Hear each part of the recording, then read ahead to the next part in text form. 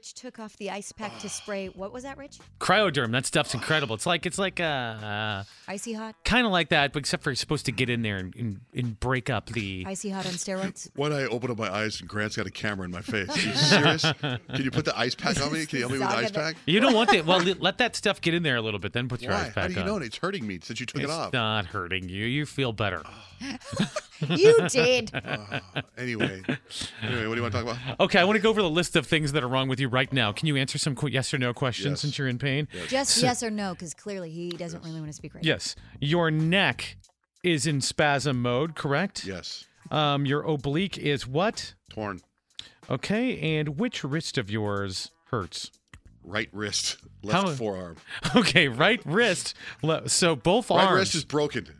Okay, right wrist is actually broken. Yeah, and left forearm I have tendonitis. Are there any other broken bones in your body besides now. your No, wrist? Didn't something happen to your ankle? Right ankle. Yeah, so you have a broken right ankle, a broken what side wrist? Broken right wrist. Right wrist. Left then forearm. Left forearm is Tendonitis. Golf elbow. golf elbow. Okay, and then there's the torn oblique. And what is the diagnosis of your backside right now? My backside? Yeah, your butt. What's your butt problem? As far as like the hemorrhoid issue? Yeah. No, I think I'm totally clean. But Okay. you did just say you have some sinus problems happening? Well, you're just always congested, but Rich sprayed that crap in my face. Did you say you're always congested? Yeah. Like you're never not congested? No, but now that stuff you sprayed into my nostrils. How are your eyes functioning? Are they okay? Eyes okay, but I put eye drops in my eyes every day, twice a day. So far, the only thing I've found on you that seems to be working appropriately is your hair growth. That's about it. I do eye drops in my eyes twice a day. I do nose spray twice a day. I do thyroid medicine in the morning. Every morning and every night I do the Rogaine because of my hair. Fingers okay? Toes aren't okay because you got lifts in your shoes. What about your knees? My knees are fine. Oh, that's Hips? I have high arches, really high arches, so I have inserts. Hips? No, my hips are fine. Hips are fine. Legs are okay. Now, would you consider yourself a little high maintenance? No, I don't think I'm high maintenance. I mean, these are just things. I think high maintenance is when you're doing stuff that you don't need to do. These are all things that must happen. Like when you got an IV in here the other day. That was to help. They came to me and said, "Hey, would you like an IV?" Wait, they came to me and they said we have an IV that could help with your torn oblique. I went in there twice, by the way. I went in there over the weekend, the drip room. Does this feel like an intervention to you that I'm at? Yeah. Pick up Jessica real quick. Follow-up question really quickly about you say, no, you're not high maintenance. Then would you say you might be a little delusional? No, I don't think I'm delusional. For a guy who takes so much care of himself, you sure have a lot of things breaking down on you right now. He's not high maintenance, so Rich. No, well, Johnjay tells me he goes with the flow. That's what he says. Okay, so let me tell you this. Hold on. Let's say hi to Carrie real quick. I'm so bothered by Grant filming me. Why? Because I'm in pain. But this is real. Hey, that stuff's really working though. Everything's real. Carrie.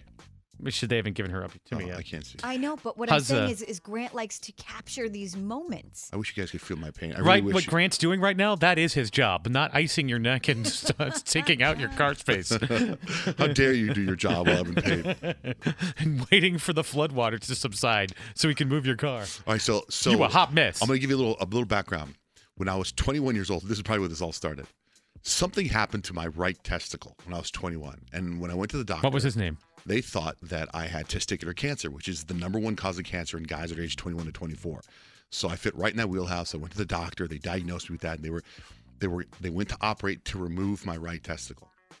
And when I woke up from the surgery, it turns out that I didn't have testicular cancer. It was a bacteria. So they scraped the bacteria off my testicle. So I have like surgical marks from that. And so I was able to keep my testicles. But since then, the testicles like shrank. So they're pretty small.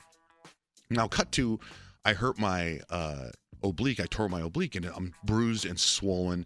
And the black and blue in the bruise, as we talked to Dr. Oz 45 minutes ago, an hour ago, has moved down my body.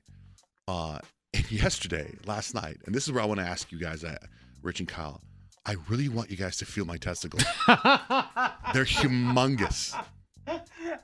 They are huge. You can't see, but Kyle has left the room. You can't see. I mean, just as friends, you don't have to think it's anything weird. It's just put your hand on and just feel crest, like kind of like you're juggling a couple of pool balls in your hand. Do it with one hand. What would this accomplish? They're massive.